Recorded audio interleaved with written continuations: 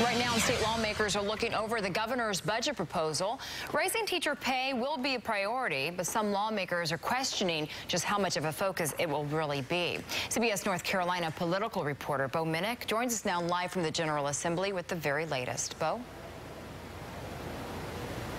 Stefan, of course, this is an election year, so anything that comes up in these budgets certainly will likely come up in a lot of campaigns as well. State lawmakers spent a couple hours this morning hearing from State Budget Director Drew Heath about the governor's budget proposal.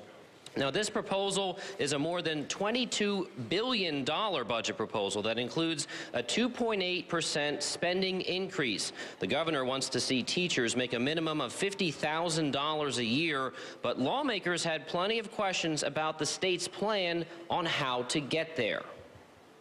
The average teacher pay will be more than $50,000 for the first time. I'm trying to figure out how you get to that $50,000 with the 5% increase. The way that you get to that $50,000 mark would be to combine the state portion plus local supplement.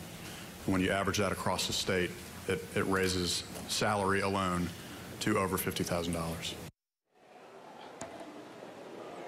Other lawmakers also asked why there wasn't more of a focus on getting other state employees similar type raises to what's proposed that the teachers would get, and Heath responded that that's a matter of priority. Speaking of priorities, the next steps in the budget process are that House and Senate lawmakers must decide their priorities through their own budget proposals. Live in Raleigh, Bo Minnick, CBS.